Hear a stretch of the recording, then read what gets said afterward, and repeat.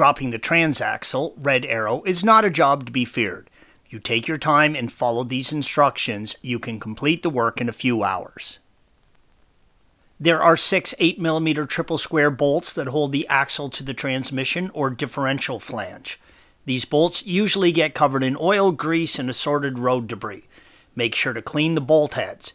Make doubly sure that the socket is well seated in the bolt before you attempt to remove it. You do not want to strip these. They are easily strippable. Remove the 6 bolts and hang the axles up out of the way. One of our bolts heads was stripped. I was fortunate enough to remove it by using an easy out, red arrow. Make sure to replace any bolts that are starting to get rounded. There are 3 half-moon washers holding the bolts onto the drive flange, red arrow. Make sure all of these are clean and included when reinstalling the axle. While you can remove the transaxle without pulling the muffler, I find it easier to remove the muffler. It gives you more room to work. If you would like to remove the muffler, red arrow, there are 6 bolts in total. 4 of them at the catalytic pipe joint, yellow arrow, and then 2 at the hangers. Or you can follow the link provided at the end of this video for additional assistance with that task. The Porsche 951s have an external oil cooler, red arrows. You do not need to remove the cooling lines.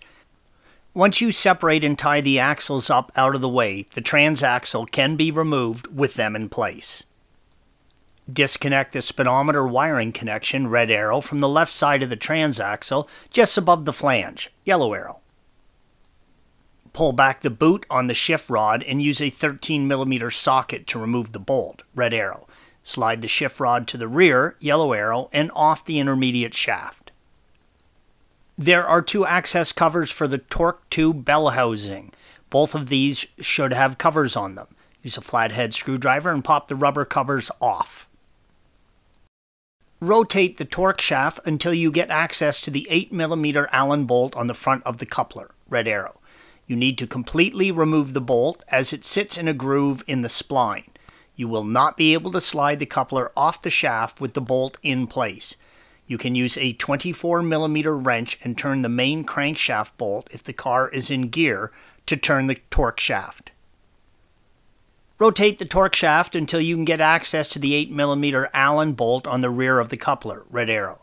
You will need a wobbler or a universal joint to get a good fit in the Allen bolt. You also need to completely remove the bolt as it sits in a groove in the spline as well. You will not be able to slide the coupler off the shaft with the bolt in place. Use a large flathead screwdriver and slide the coupler all the way back onto the transmission shaft until you see a clear gap between the torque and transmission shafts, red arrow. Remove the electrical connections from the reverse light switch, red arrow. Using a 13mm socket, remove the 2 nuts and washers on the 2 bolts on the top of the transmission mount, yellow arrows. There are 4 places the torque bell housing is attached to the transaxle. Use a 10mm Allen, red arrows, and 1 is a 17mm bolt, yellow arrow. Loosen these until you are ready to remove the transaxle. The upper bolt on the right side can be difficult to access if you have an external oil cooler. I like to remove the fuel filter to give me more room to work. You will need to remove the access panel on the fuel pump and pinch off the line, red arrow. Then you can remove the filter, yellow arrow. Even with the line pinched off, fuel will escape from the fuel filter and line, so be prepared. Please follow the link provided at the end of this video for all safety precautions and steps needed to do this procedure. Remove the shift knob cover and separate the knob linkage from the shift shaft. On our car, it was a circlip, red arrow. Separate the shift shaft and knob linkage and turn the shaft and push it all the way forward under the console between the foam. This will remove the shift shaft from the transaxle tube in the rear. Place a small piece of wood between the torque tube and the torsion bar tube to keep the torque tube level while removing the transaxle. Lift the transmission enough to take the weight off the mount and slide the 2 13mm bolts out from the top. Then remove the 4 bolts joining the bell housing to the transaxle. You will need to lower the rear of the transaxle and slide it back.